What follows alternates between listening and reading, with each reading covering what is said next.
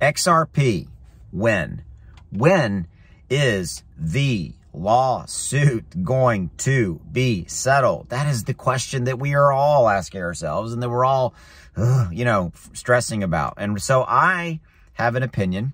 It is my opinion, and we're going to talk about that in this video. But before I get into this, I want to wish you a early Merry Christmas. Today is Christmas Eve. If you're watching this on Saturday, if you celebrate Christmas, Merry Christmas to you. If you don't, hey, my advice to you there, or my hope and my wish for you, is that you are able to spend some time with those that you love in your life and those that are special to you in your life. If you can't be with those people that are special to you in your life, pick up the phone, call them, and tell them that you love them and that you care about them.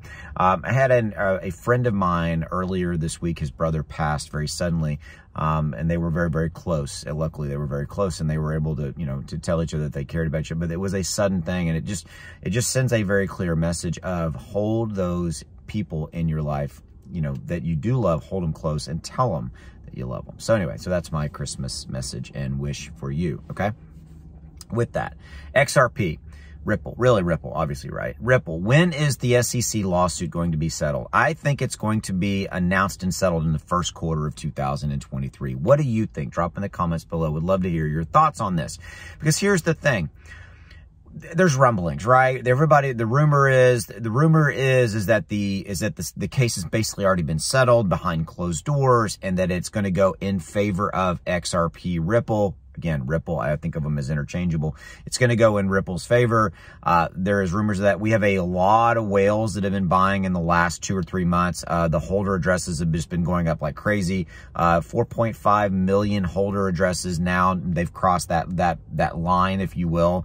Ripple or XRP has, right? And so I think it's going to be a first quarter thing. I think that this thing has been dragging out, obviously, for years. And again, I'm in the camp that I believe that it's already been settled. Okay. And by the way, you see all these packages, that's for Christmas. So it's all my wife and I are out running errands, and I'm making videos for you guys. Okay. I think that the lawsuit's already been settled. I think it's already been negotiated, right? And I think that all of the, all of the motions and all the back and forth, I personally believe that that's just been theater. That's my opinion. It's just been kind of them going through the motions. And I think that it's the SEC is trying to do everything they can to not have as much proverbial egg on their face, if you will, if you've heard that phrase before. But that's my opinion. What's your opinion? Drop in the comments below. So I think first quarter, I think that that's what it is.